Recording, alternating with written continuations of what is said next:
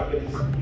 Our panelists will share their experiences and best practices on how to use omni-channel engagement to improve customer retention and loyalty. So let's welcome them to the stage. Mr. Suresh, Head of Regional CRM of FAVE, Mr. Aryton, Head of Product Strategy of iCarAsia, Mr. Aryton Soliano, the Country Marketing Manager of EATIGO, and Mr. Stanley, Group Head of Product of iMoney Group, moderated by Mr. Hastu from MoEngage. So before we get started, why don't we go around the panel and have you guys introduce yourselves? Start with you, Stanley. Hi, good evening everyone. My name is Stanley. I'm from iMoney Group. Basically a fintech company. We have operations in Malaysia, Philippines, and Indonesia. So annually we serve about more than 30 million of web visitors on our site. And basically I'm in charge of the product. Literally is managing the funnel management of engaging, acquiring, and also retaining of the customer base. My name is Aryton Soliano. I'm the Country Marketing Manager for EATIGO Malaysia, which is a restaurant reservation platform which offers time-based discounts. So if you guys want to eat a meal on a discount, please download EATIGO and also use it. Go to www.eatigo.com.my. We are in a couple of countries and also in Singapore, Indonesia, Hong Kong, Philippines, India in 3 states, and also I just downloaded that, you can see that. Basically, I handle all the marketing purposes over in Malaysia, and also a couple of staff also for Singapore as well. And on a personal note, I'm a Manchester United fan, so I've been impressed since 2013.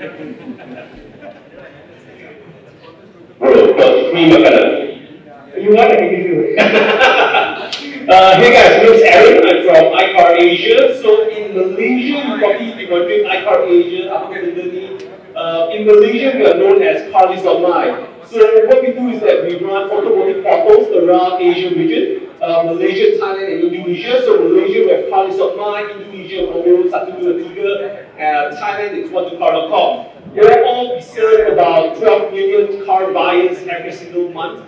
But what we really want to do is to help you guys throughout the whole journey of buying a car, owning a car, and at the end of the day, selling a car. Yeah, so that's iCarAsia.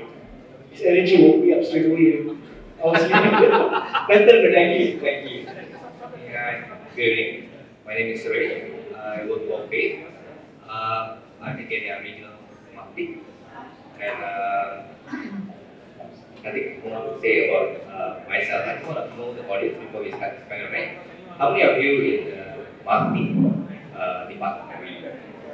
How many are executive? How many of you are business owners? Nice. And how many of you product? Okay. I like marketing and business owners. Okay, cool. Thank you. Alright, cool. So I see mostly marketing and product over here, so try to focus more on that as well.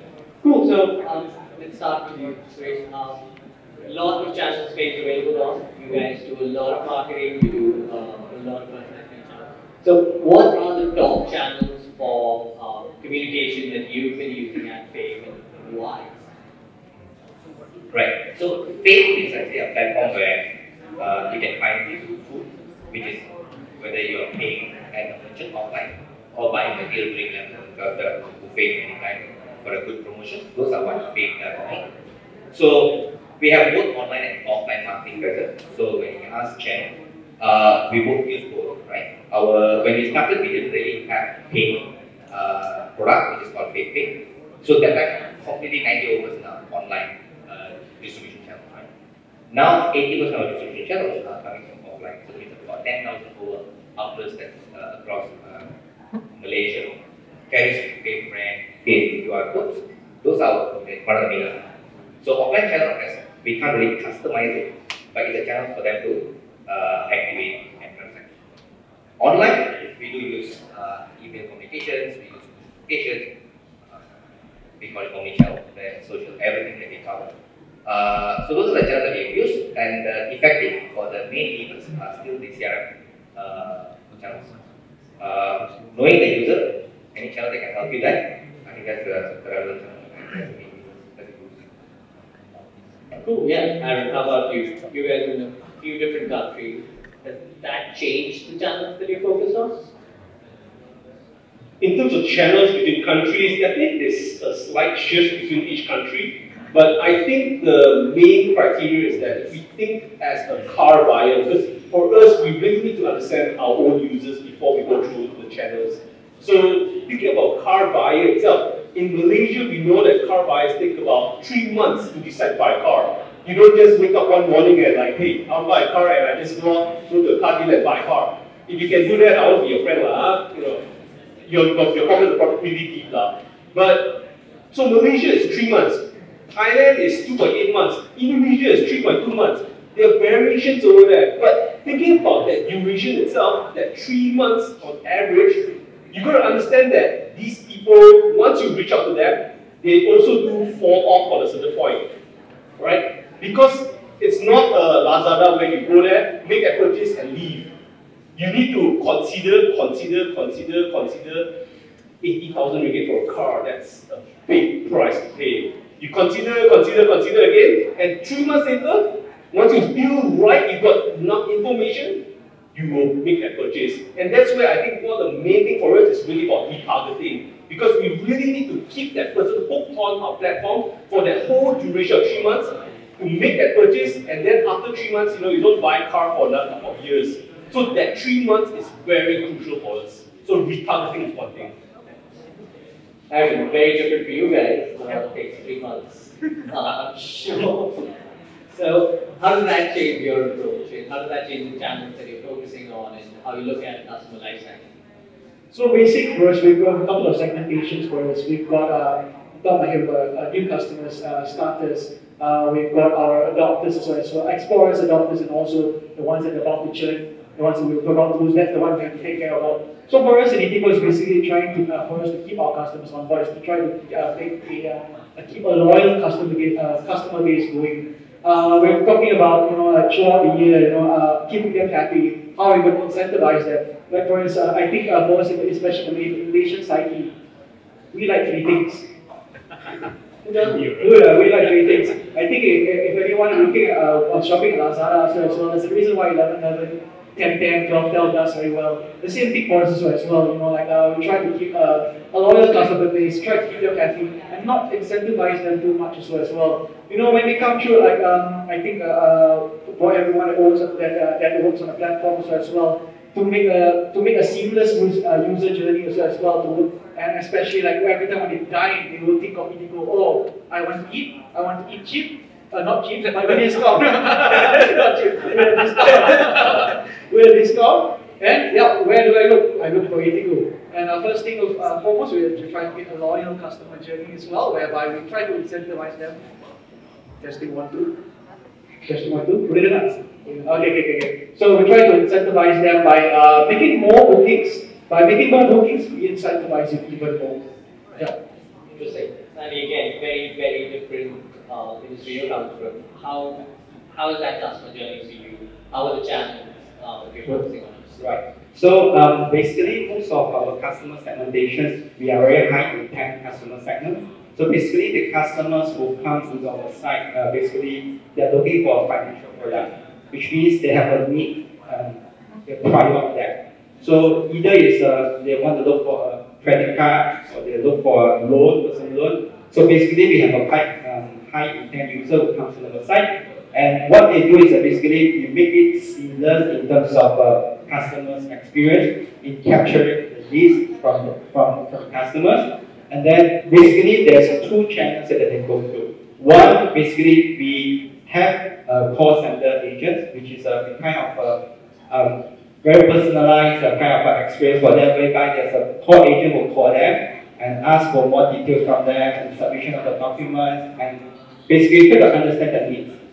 And the other journey which we have an integration directly with the bank. So basically in Philippines. So basically, we work with our vendor in Citibank, whereby the customer who put in the leads, basically the personal information on our site, immediately they know the status of the application. whether you approve the credit card or you approve the loan. So basically the whole journey of kind of like online, present, as well as an offline personal touch from our core agent. Okay, interesting. And through this process, what are the key metrics that you're tracking? What does your dashboard look like when you wake up every day and see what's working, what's not? So obviously the first major tracking that we have, which is the conversion. So which is the first metrics, which is out of all the customers who land on our site, how many of them actually we can capture the leads, contact. So and from there is basically the quality of the leads. Basically, let's say if we capture lots of leads from the web visitors, but the approval rate from the financial institution is low. So basically, which is not a very good kind of customer segmentation we have. So basically, we wanted to have a high quality leads as well, so that eventually when we pass all these leads to the financial institution, the approval rate will be much higher. Interesting. Aaron, how about you? What does your dashboard look like? What are the key metrics? Definitely conversion as well. That's like number one up there. I mean, we all need to eat, right? So I do agree that conversion is something very important for us to look at, and it's across all our products. It's something which we constantly look at, from cost of acquisition to each unique user to conversion at the end of the day. But throughout this whole journey itself, the whole idea about it is that it still goes back to conversion. Yeah, so it goes back to the end of the day conversion. Right. Aryton, still conversion for you? Well, something similar. See, it's like for instance, in my role, we are a B2B business, but from my role as marketing, I have to look at it as a B2C business. So basically, I have to look at the amount of diners that dine per day. For instance, like, because that's where we make our money, lah. You know, like we charge the restaurant per head of how many people, how many packs are dining per day, and also for us as well, like how many, like we said, it's a conversion as well. 100,000 people are opening our platform. How many of them are converting? How many of them are new users? How many of them are existing users as well? So that's the most important thing that we have to look at, and how we work at and how we are going to use that data to market for certain campaigns that's about to come on our platform. Right, interesting. Suresh, how about you? What are for you the biggest metrics to track? Especially at FAVE, I know you guys track a lot of data. Yeah, I think we've got data so we can survive. Right? Maybe the three block of data which everybody looks at is, of course, business revenue and profit. GP is what main thing that we look at almost every day in our dashboard. The next one is the user or a monthly active, those transacting users.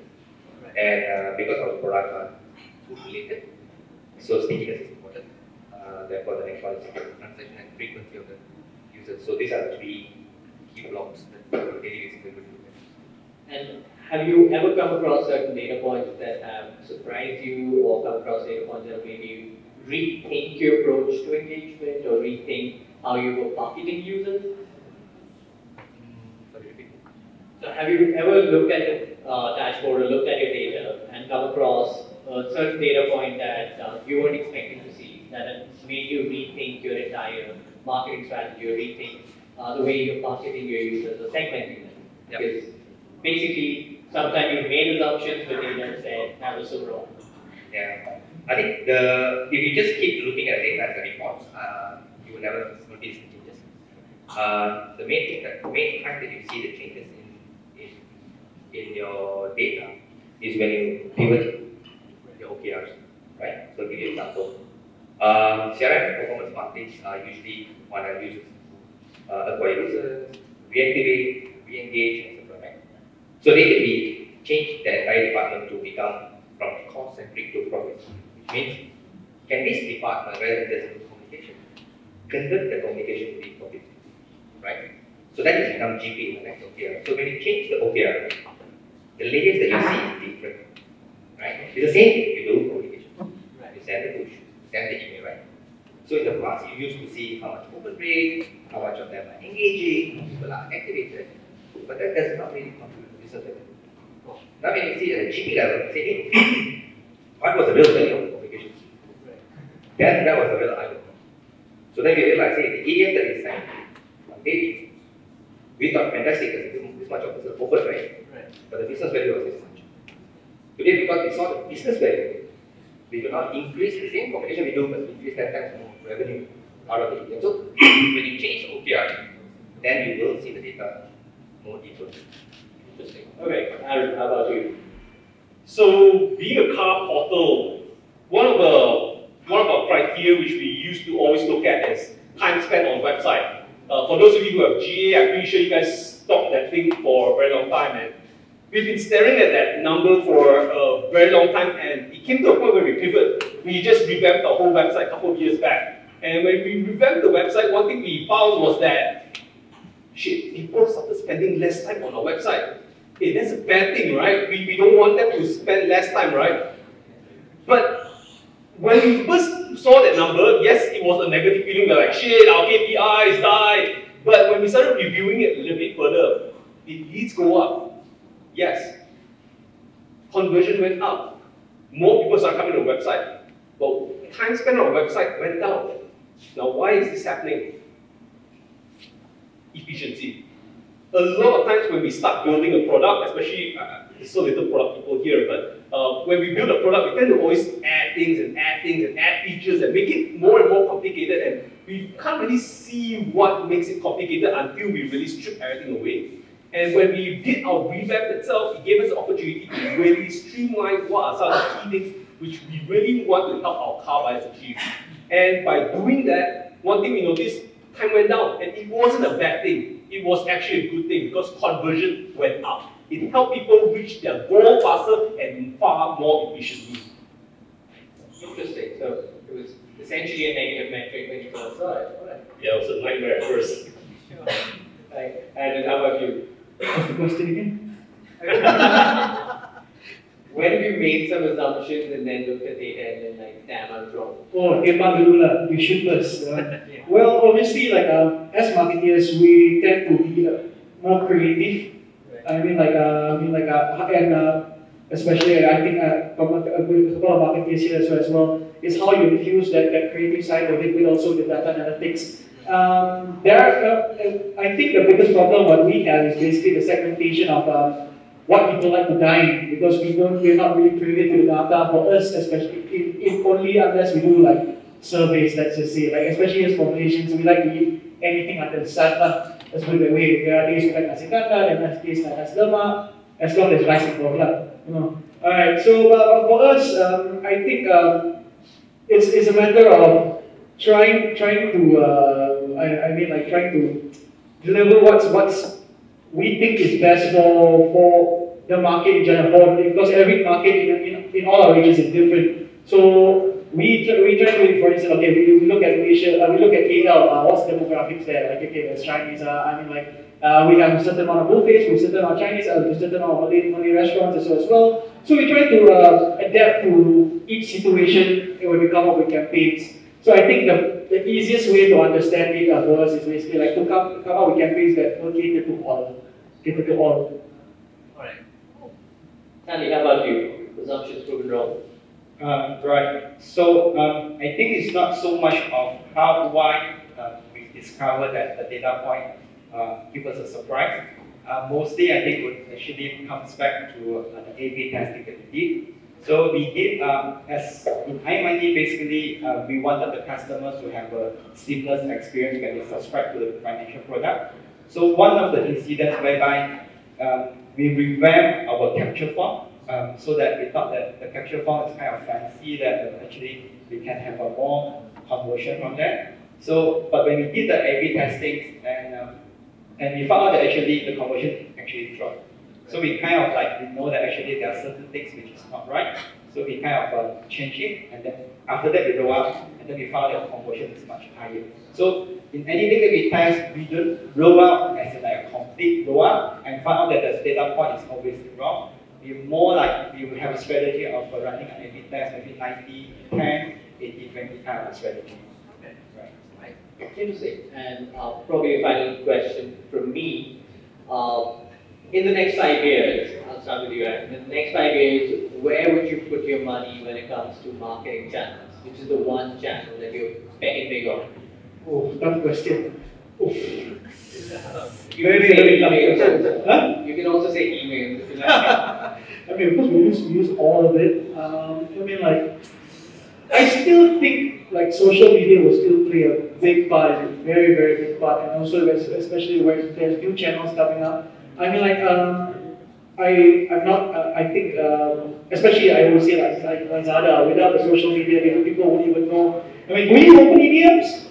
I do. Okay, I don't. We go straight to the We follow EDMs. I don't every single one. Okay, so I rarely, the conversion for me for EDMs, because everyone is different. So the conversion for me for EDMs is very, very low. Unless, you know, Edward is getting sacked tomorrow, then I'll open that up. You know, but I think social media will play a massive part in terms of communication, in terms of getting the word out there also as well. And not to mention also, I think as well, like push notifications still plays a massive part as well in SMSs is big. Okay. SMS is a day. Alright, cool. Stanley, how about you? Next 5 years. I think the next 5 years is still going to be a lot of traffic acquisitions. So there's one part which is will not stop. So in terms of user growth, is definitely the objective, which is basically either the paid marketing that we do in Google or maybe social media as well.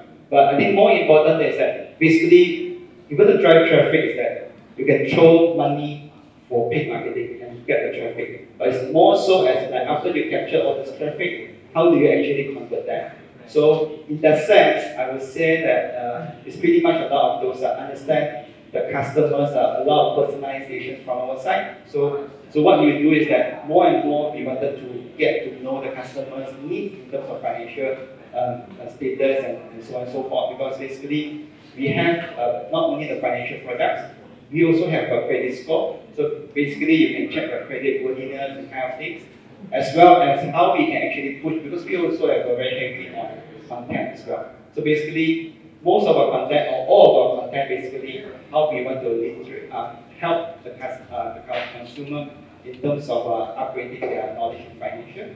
So that's the part whereby we will push a lot of those custom content as well. So basically, allow for personalization, I would say, in the next 5 years. Okay, cool. Suresh, how about you? Or any new channel that we haven't seen yet, you're hoping is coming in? I think even next 6 months to 12 months is difficult to give you an answer, right? So communication to customers are no longer the same. So more and more we don't want to communicate, because if you really have a control group, if you test in your tools, you will know that some of your communication does not optimal. Even if you send or don't send, they do the same thing. So that means we do overcomplicate, and also we don't know when to communicate, right? So if you ask the next 1 year or 2 years, the product itself are the most important. So products are giving, you don't need to send newsletters, you don't need to send notifications, etc. The product itself, if it's sticky enough, and you reward the users for their behaviors, it's a fantastic way of engaging, not communicating. You don't communicate with them, you engage with them, right? So that's the essence of it. But onboarding, churn rates, and all that control element, yes, it's quite complicated. The essence of the user, like product like us, we need users' engagement, stickiness. So therefore, it has to be driven a lot by design, not just by telling them. Looking into it. Yeah. Cool. Aaron. 5 years is a very long time. I was going to say 10. That's even worse. But if I'll look at 5 years, I would say, first thing of all, I do agree with Suresh about the over-communicating with people. I'm not sure how many guys here have apps. Do you guys have apps? 1, 2, okay. 3, yes, okay. So, one thing we did notice was that cannot be lah. But so what we have is that we have a car app in Malaysia and all other countries as well. So that app helps you buy cars, look out for used cars and things like that. But one thing we noticed was that when we started doing a lot of push notifications, we noticed one matrix started falling. People started uninstalling our app. Yeah. Over communication. People treat it like spam. People don't want to be spammed. So same thing with emails as well. If you're constantly sending out emails, people are like, okay, another one, I'm just going to ignore it, it's fine. So one really big problem is that we tend to over-communicate, but it's alright to communicate if whatever you communicate with the person is relevant for the individual.